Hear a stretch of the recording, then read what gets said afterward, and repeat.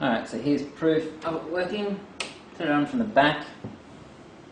Power and then the eject button straight away. I had a disc in there, so I was going to eject the disc. So there's nothing in there.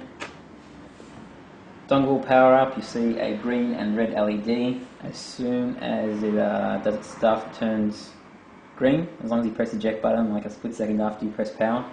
I'm going to put this game back in here. As you can see, it's uncharted, it's not anything else.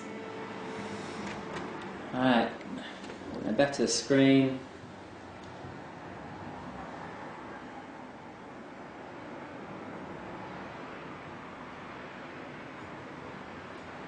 We've got a game, as you can see, there's Uncharted there.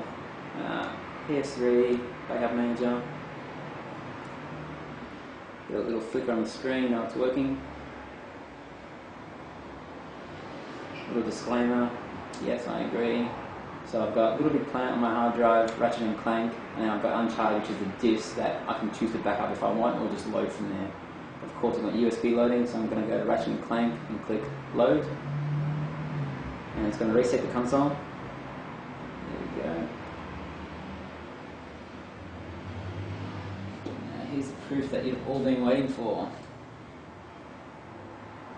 Pop the volume. Oh, look at that, Ratchet and Clank, even though it's not in there, it's in there.